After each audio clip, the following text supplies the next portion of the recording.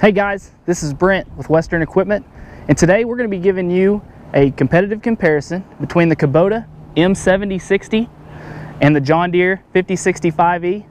We're down here at the co-op today, so first thing we'll do is weigh these two machines. If you'll stick with us, we'll get started.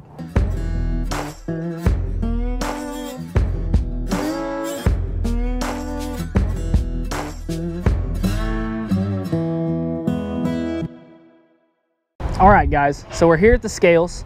We're gonna go ahead and get ready to weigh these two machines. We're gonna start with this Kubota M7060. This is Kubota's 71 horsepower utility tractor. And the reason we're gonna start with the weight is because of how important it is to the safety when you're operating your tractor. So you can see on this tractor, it does have a front end loader. So a lot of times these tractors are used for loader work, whether it be moving dirt, moving hay bales, whatever your application may be. Also, these tractors are used for a lot of rear implements, such as land levelers, box blades, tillers. So more weight means more stability when doing loader work, and more weight also means more power to the ground whenever you're using rear implements. So right here before we weigh, one thing we're going to check on this tractor is to see if it has fluid in the rear tires. This is a recently traded in Kubota, so we're not sure what the tires hold. We're going to check that because that will make a big difference in weight.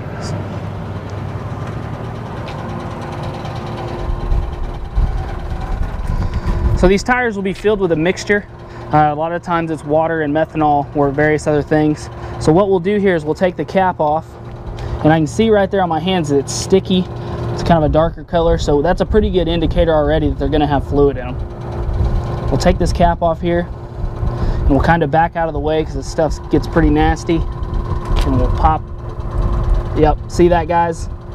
There is a fluid mixture in these tires. So with this tire being a, let's see, it is a 16.9 by 30, as you can see right here. Generally, these tires hold about 73 gallons of fluid, and that calculates to about 609, 610 pounds of tire.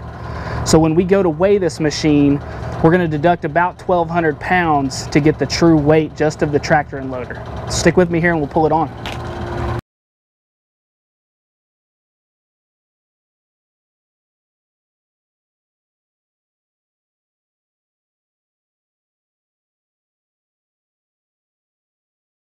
All right, so with me out of the cab, we know that there's the fluid in the tires. We come over here to the scales. We see it's about 8,900. Oh, we're changing a little. Say 8,900. So we deduct the 1,200 pounds, makes it about 7,700 pounds. So from here, we'll pull on the John Deere and we'll go through the same thing. We'll check the tires. We'll see how much we weigh there. Okay guys, now we're here with the John Deere 5065E. This is John Deere's 65 horse utility tractor. Very like model as to what you just saw in the Kubota. As you can see, it does have the front end loader used for all the same application, the loader work such as moving dirt, hay bales, things of that sort, along with the rear implements. So before we weigh this, we're going to go back here and check the rear tires, see if they're filled with fluid or air. Now on this model, the wheel is flipped around, so the valve stem is back behind. So I'm going to reach back. I'm going to take the valve stem cap off. I'm going to turn it over and poke it down onto the valve stem. Now, I don't know if you can hear that or not, but air is definitely coming out of this tire. No fluid. As you can see, nothing's leaking out. So I'm going to put the cap back on. We'll pull it on so we can see if we can get our true weight.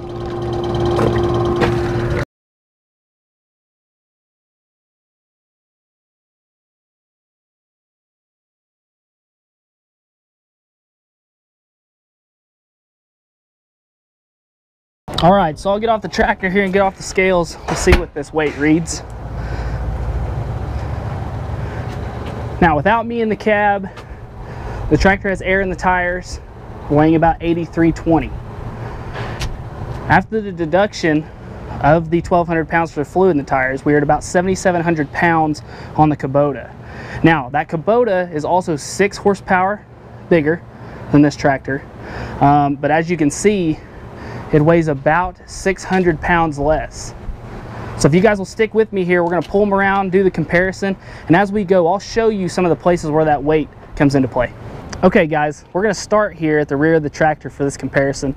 We're going to start here because I'm going to show you some things at the rear end that help with that weight differential. You know, we've shown where the Deere weighs to be 600 pounds heavier than the Kubota. So we're going to start back here to show you some of that weight. Like I said, with this being a mid-sized utility tractor, you know, it's not a huge machine, but it is kind of a mid-level machine. 600 pounds is a lot of weight. Makes a lot of difference in your ballast when you're doing loader work, makes a lot of difference in your power at the rear when you're talking power to the ground, pulling certain implements. So we'll start back here to show you a couple of those things. One of them is going to be, if we look here at the rear axles, on the Deere we've got the square heavy rear axle cast that the square heaviness goes almost all the way out to the wheel.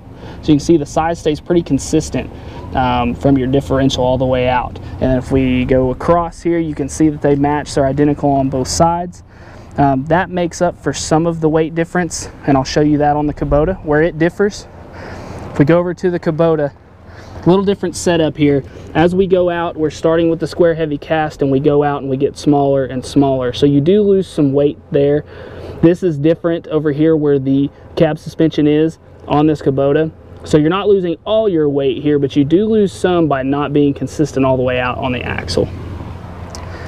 Other than that there, this model is very comparable to the Deere. You do have, of course, your 3-point arms and your PTO for all your rear implement work. This model has 2 sets of couplers, whereas our Deere over here only has 1, which I'll show you that.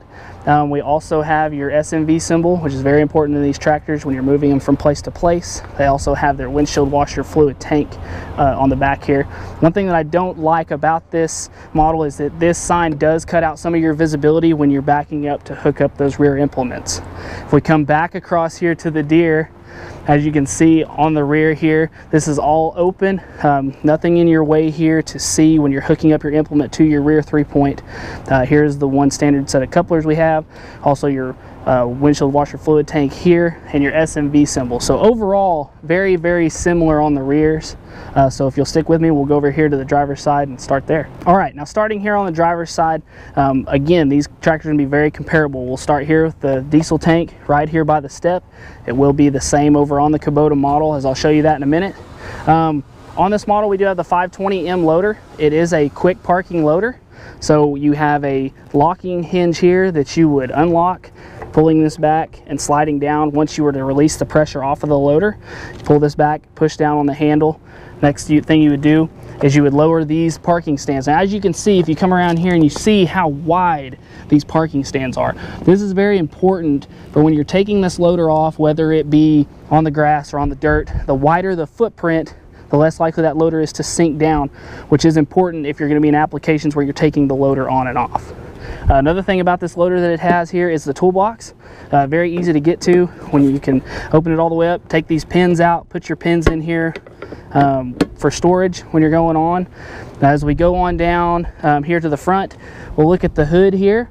Has this easy latch to pull here, and then just a simple raise here allows the hood to raise all the way up.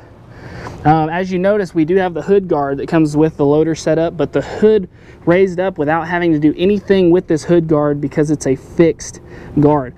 On the Kubota, I'll show you in a minute, we'll have to actually release the hood guard and let it back so we can open the hood. One thing I do want to point out while we're in here is you do have an easy clean out screen right here. This pulls out so you can clean it.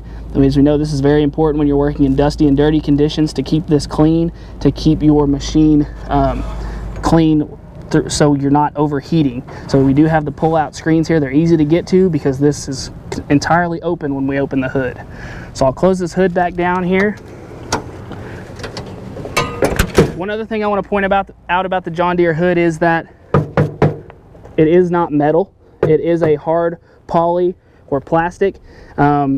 To some customers, plastic is a very negative feature, but guys, plastics have come a long way from what they used to be. It's a very durable material. If you have any type of bucket spill when you're using your loader, this won't dent, paint won't peel off. It is that color all the way through, so you don't ever have to deal with rust or dents, and it's easily replaceable.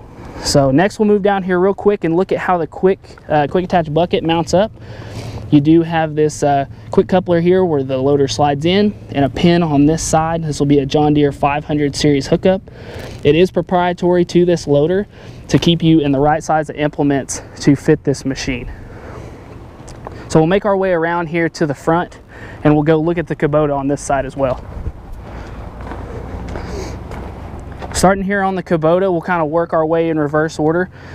Here on the front of this machine is a skid steer style hookup. Now you have two levers here that you would push down to release and pull up to engage them. That allows this machine to be very versatile. Any type of machine that has a skid steer style hookup, this will fit on, which is a very great feature.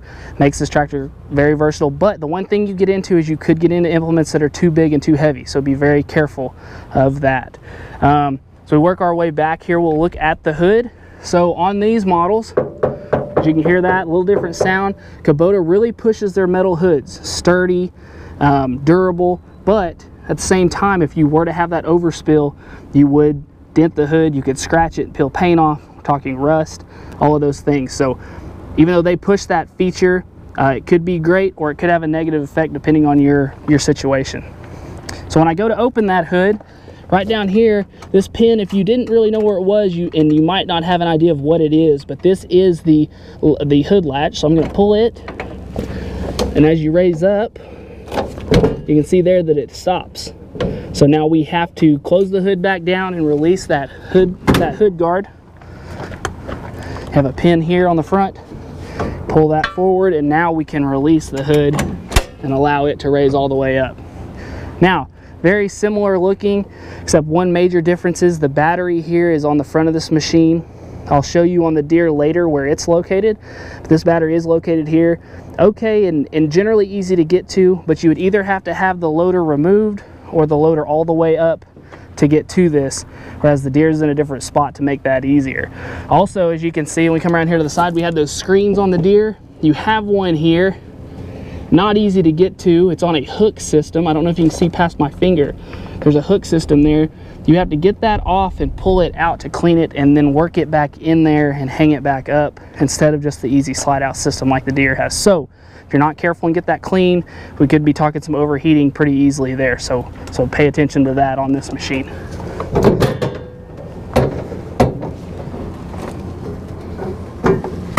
So we'll close the hood back down. We'll raise back up our hood guard there. We'll make our way back. Now, this is also a quick parking loader.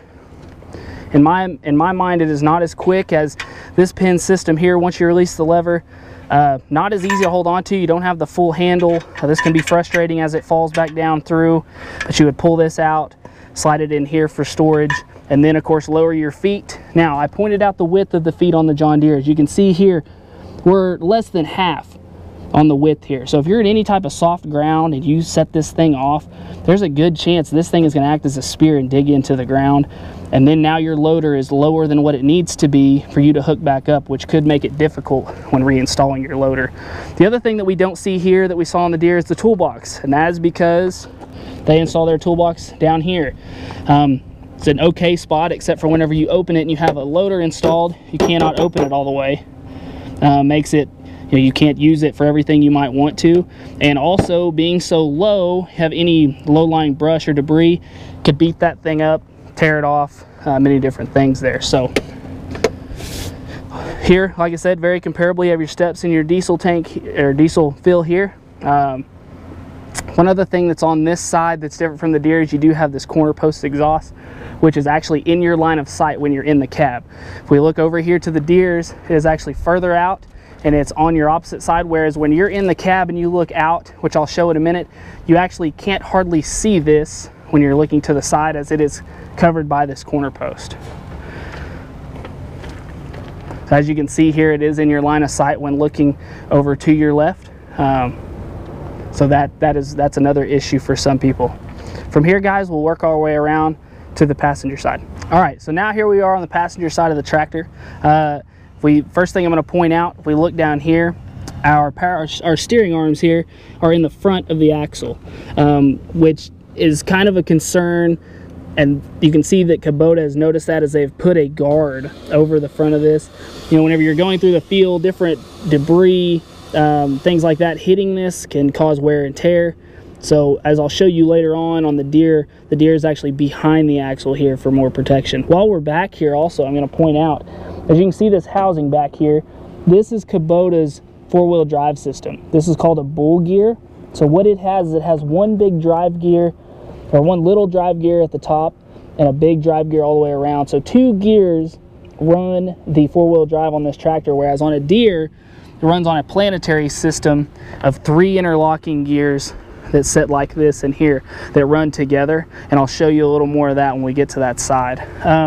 Another thing on this side, as you can notice, the hydraulic hookups for the loader are not easily accessible. You have to get back here to undo your couplers, which are in a great, it's not in a great spot, not easy, not user-friendly back here, but still accessible. One thing that I didn't point out on the other side, but as you notice here, if you came up as an inexperienced operator, generally to show how this loader unhooks, you would have some sort of instruction, which there is not on this side nor on the other. Whereas on the Deere, there is an instruction panel to show you how to unlock this loader, so I'll show you that also. But still, like I had pointed out before, a generally easy system as long as you know what you're looking for. This does have a dual entrance. Not a very functional entrance for where you're at, but if you were in an upset or overturned situation and needed to exit the machine quickly, or if there was something blocking your side there, this is a great feature also on the Kubota. So we'll walk around here now and I'll show you Deere's side of the tractor there. So as we come around, we notice when we're looking here at the front axle, first thing we notice is that the steering arms are not out front. They are back behind. This serves as protection without having to add that guard that Kubota had to add. Also, as you look up just above here, you can see the serial number is very easily displayed. If you were standing back away from the tractor here, you can visibly see it very easily. Whereas on the Kubota, as I turn here and I look, I don't see it. And as I back up, I start to see some of it, but it is tucked back up and under in generally the same spot, but farther under and harder to see. But these are very important, as you'll need to know your serial numbers for various different things. As I pointed out before, the drive system's on the front. As you can see here, we have this huge hub right here with, you can see these three pieces here. That is actually what holds in the gears, the 3 gears that drive this motor. All 3 the same size, all 3 getting the same torque, whereas over here you have one drive gear about this size and a big gear here that's driving all by its own on that one little gear. The next thing we'll point out is the hydraulic couplers right here on the outside. Very easily accessible. We're not having to reach around and grab. So you do have them here easily accessible to change when you're removing this loader. Deere is also set up for the passenger side door. They don't come standard with a handle on them, but you can add that feature for safety if that's something you wish to add. The last thing I'll point out on this side is right down here below this this window here is the battery box. So as I pointed out on the Kubota, the battery box is underneath the hood, whereas this one is right here, easily accessible. We do not have to raise the hood, move the loader, any of that. You can get to the battery right here on the side. That's another ease of use and another customer feature that we've added. 2 pins and you're closed back up.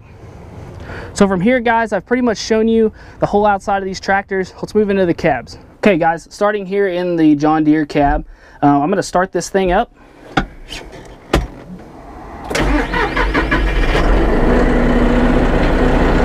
Okay, so as we look here, we do have the interactive screen display here, your RPM meter, fuel meter, and of course your temperature meter, and also you have various different lights that will light up here depending on function. You do have your information center here. Right now it's displaying hours. That will also display different messages as you go on. General layout of the cab, of course everything is color coded, so keep that in mind. We have yellow here, or I mean orange here, which has to do with the transmission. If we look on over to this side, we have orange here for our range selector and orange here for our gear selector, and then also orange here for our throttle. Now we can throttle down. We also have orange on the floor for a foot throttle. This is good for applications such as loader work, so you're not having to reach off of the loader onto your throttle here. You can just use your foot from there. Here, of course, we do have our steering wheel tilt, which is a nice comfort feature for the operator. You have your light switch here. You have you have a light selector here for your hazards or your lights as well. Looking on over here, we have our windshield wiper setting. We also have our regen setting. So this tractor is final tier 4, so it has the exhaust cleaning system on it. You'll want to leave this in auto almost all of the time unless it tells you to do a parked regen, but you should leave it in auto most of the time. Look on over here to the right, we do have our loader joystick. Of course, it is a four-way functioning, up for raise, down for lower, side to side for our bucket tilt. As we work our way on back, we've shown you, of course, your range selector and your gear selector and also your throttle. But on behind it is your PTO. This will turn on your rear PTO. Now, you see yellow here and yellow nowhere else, except if you look behind me, you do have yellow again right back here. This tractor is set up with a 540 and 540E PTO. That 540E allows you to run your PTO at a lesser RPMs using less fuel. So those two correspond as they're both to the PTO. Here, as we move down, you've got your 3-point selector, your downforce selector, and then your one rear hydraulic open and close here. So overall, generally this cab is very ergonomic. Everything is to where I can get to it very easily without having to reach up or out. John Deere focuses on making things very comfortable. Turn that off here so we can hear a little better. Tries to make everything very comfortable for the customer. So as far as everything you're going to work with in this tractor daily, everything's easy to reach. A couple other the features that we'll point out does come standard, of course, with the heating and air system with 6 air vents, 3 on this side, 3 on this other side. And one thing that Deere really pushes as opposed to some of the competitors is our vents are above you, where you can have them all pointing at you, making you as comfortable as you need to be without anything blocking them. Some other models, which I'll show you on the Kubota, have them say in the steering column or down low where things could be blocking it and you're not getting cooled off fast enough, where ours are up in the cab. Also, you have a spot here for the radio. Does not come standard from the factory, but you can add whatever type of radio you would like. And of course, then we have our rear view mirror here in the cab. So that's a quick overview of the cab. Now we'll move on over to the Kubota. All right, guys, lastly, we're here in the cab of the Kubota. Very similar to the Deere, some differences. I'll start it up so we can show you the display. Now, as I show you the display, it has all the same things. Of course, we do have our RPM gauge. We have our information center here. We have our fuel gauge and our heat gauge along with some of the buttons. So very similar there. You can change on these tractors between miles per hour and kilometers per hour. This will show you your PTO range or your hours, depending on what button you select there. You have a horn here on the front. You also have your hazards button to the right of it. All these buttons here, these have to do, of course, with this is a final tier 4 tractor also. So as far as your cleaning system on your exhaust, you have those here, and your RPM here. While we're down here and we're looking, I'm just going to go ahead and point out the vents. This is what I was talking about. Your air conditioner vents are here on the column, which are okay. You're still going to get, obviously they're all pointed towards you and you're going to get that air, but you know, there could be things blocking them. You've got to get these turned right. They're starting from the bottom, whereas all your hot air is up here, whereas with Deere, they're blowing right from the top, getting that hot air away from you as quick as possible. I'll go ahead and turn this off so we can hear. So from here, a little bit of the difference is the other one we had a range selector of 3 ranges and then 4 gears over here. And this one we have 4 ranges and 2 ranges here and 4 gears. So this is only an 8 forward, 8 reverse. That would be a 12 forward, 12 reverse. So the 12 and 12 is an option on the Kubota. It's also an option over there, whereas we also have a 9-3, a 9 forward, 3 reverse. So here, of course, would be your gears and your ranges. Your throttle is down here, but you also have a foot throttle. But if you didn't know any better, maybe you didn't know what that was because it's not color-coded with the other transmission items. Other than this one here, Kubota does a good job of color coding, as you can see these, and then also your reverser here is also orange. They don't have any type of labeling on this joystick here. Experienced tractor operators would know obviously that this is your joystick for your loader, but there's no indication. So if you were inexperienced, you may not know, but this is your loader joystick. Now it's a 4-function, and I know that from running it, but if I didn't know, I could also look outside the cab, out on the loader frame. There is a sticker out there that shows you what the functions are for this loader. Another thing there, if you didn't know, if you were an experienced operator and you didn't know where to look for, that may be an inconvenient spot, whereas Deere's is located on the column there. As we work our way back, you do have your rear hydraulic outlets right here. This one has 2, so we have 2 levers for open and close. As we reach back, kind of in an awkward spot here, you have your raise and lower for the 3-point arms, of course, and then your other one here for your force. Yellow again for PTO, so they've color coded here. Same thing if we look back, not here, but here is going to be your four-wheel drive, which I didn't point out on the Deere, but same thing, it has a pull-up lever.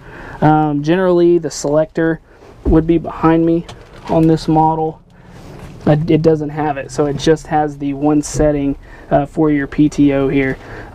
Whereas I pointed out before, our windshield washer applications on the Deere were here on the column. Here they're not. Here they are back here on the side, along with your lights are also not here on your column, but they're on the side here too. As we go up, we do have, of course, the standard air conditioning unit, and this one does have a radio installed. Generally, this cab is very, very similar to the Deere. Except for some of the things, the missing labeling for an inexperienced operator may be difficult. Overall, very, very similar. We'll hop out here and go over a couple more things, so stick with us. All right, guys, last thing we're going to point out here is just basically an overall comparison of length. So we'll start here at the rear. You can see that these 2 tractors are lined up. So we'll work our way towards the front here. As you can look through the cabs and see they're lined up all the way here to the front. And as we get here, we see that the Kubota is about a foot shorter, which pro to that be more maneuverability, getting in and out of those pins, getting around those corners. Then also you get here to the Deere that's about a foot longer. The good about that is going to be your reach. So say you're needing to load that dirt, you're picking up a load of dirt, you need to put it in the back of that pickup or into that trailer. You don't have to get as close to that pickup or trailer to dump that dirt. Or if you're needing to load something, say on the back of a trailer, you got more reach to get that heavy load up towards the middle of those axles. So both of them, good design. Going to be great for whatever function that you've got, but you do have a difference there. So in closing here, guys, I hope that you've seen some things that you need to see or wanted to see.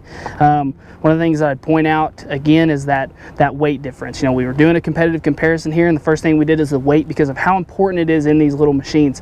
You've got these front end loaders, you're going to be using them a lot of the time. Your rear implements, you'll be using those.